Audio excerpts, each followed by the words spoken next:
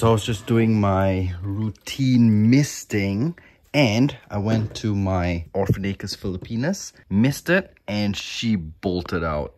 Look at that. She is right at the back there. She was over here just now, but I panicked, so I did not set my camera to record. As you can see, she's at the back there. How am I going to get her back into her enclosure? I hope that she doesn't bolt. Okay, she is at the... Wait, okay, she's at the back.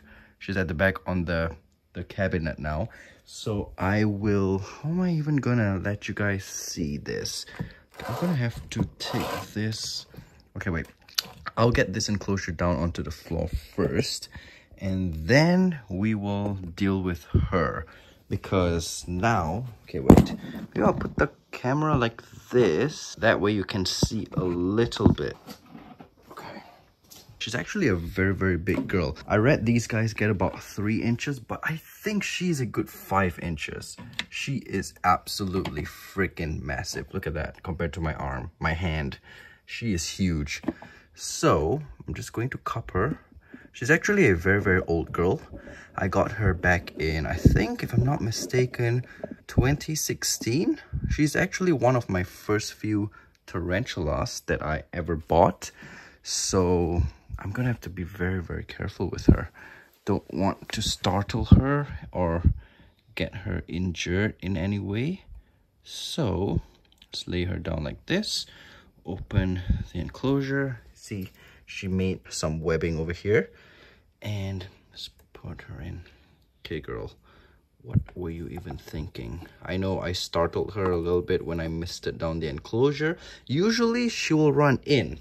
But I don't know, for some reason today, she decided to run out. Okay, let's get a small little tweezer to just tap her a little bit. Hey girl, all right, she is not in bolting mode. Oh, maybe she is. Let's go. Oh my goodness. Okay, let's go back into your enclosure and let's make this peaceful for the both of us. I'll put my foot over here because, I mean, I'm only a single person doing this, okay? There's no one helping me. Come on, girl. Let's go. Let's go. Let's go. Come on. Let's be a good girl. And, oh my gosh. I can't seem to find any more of this species being sold. I bought this girl as a sling back in the day. And she grew to this massive... There she goes. Oh. She wants to come out again. Do not come out. And she's grown to this big, majestic girl. There we go.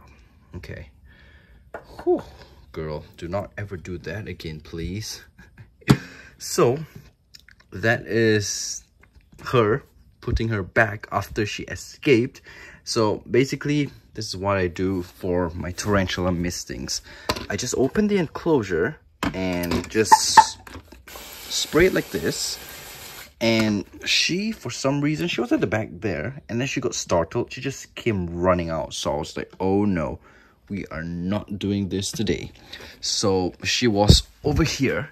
I had to use one hand to push her. I mean, not push, but like touch her with this bottle. I had one hand holding this enclosure's lid and the other hand holding this to get her in. So I did not have time to film, but that's what happened. And I'm sorry, I think I should start filming almost everything I do again, so everything you guys can actually see happening in real life. Because like this, you only saw after she came out. You guys could have seen her coming out, but that wasn't the case. I'm sorry about that. But we got her in and I'm super happy about that. No one got hurt, so awesome. I'll see you guys in the next video. Very, very simple Friday video today. Peace.